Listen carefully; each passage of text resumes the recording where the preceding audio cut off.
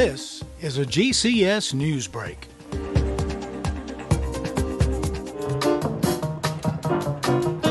More than 500 people arrive at First Baptist Church in Greensboro for Building Bright Futures, the Education Summit sponsored by Guilford Education Alliance. This year's event is back and in person for the first time in 3 years.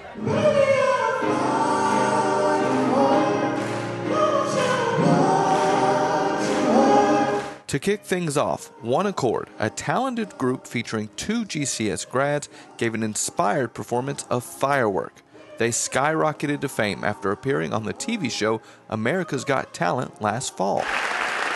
GCS Superintendent Dr. Sharon Contreras was presented with the Margaret Bordeaux Arbuckle Award for 2022. But before she left the stage, Dr. Contreras had a surprise in store for Guilford Education Alliance. I would like to make a personal donation of $50,000. What?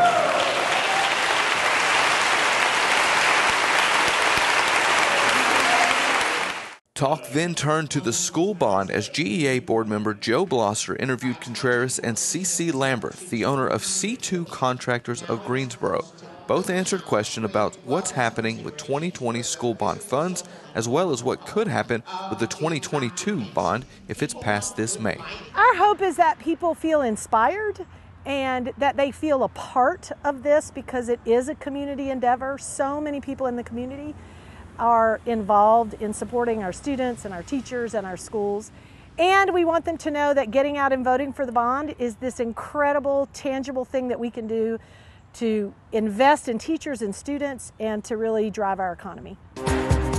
This has been a GCS News Break.